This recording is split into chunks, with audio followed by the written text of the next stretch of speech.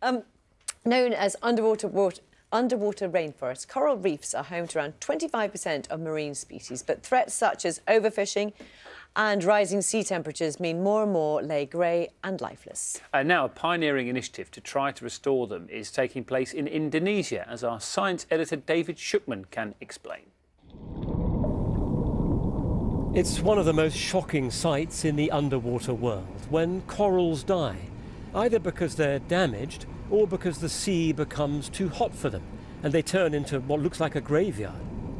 When you dive on a reef and it's just quiet and it's all monotone greys and it's desolate, it's so depressing.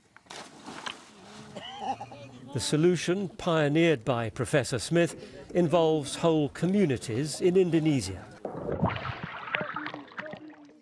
They take these metal frames, called reef stars, and fix them to the seabed.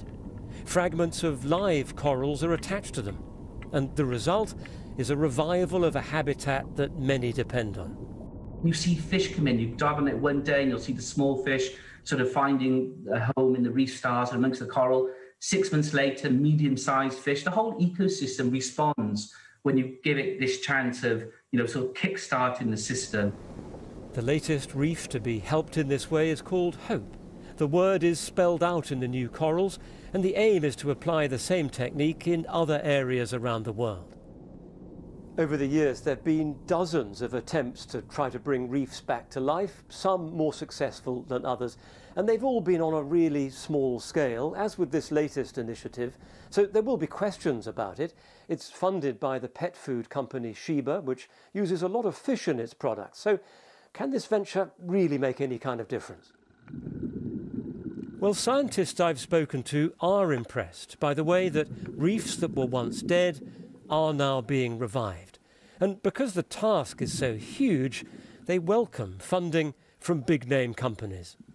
The businesses involved and dependent on fish and marine resources to actually invest in restoring the ocean, in recovering depleted reefs is a good thing.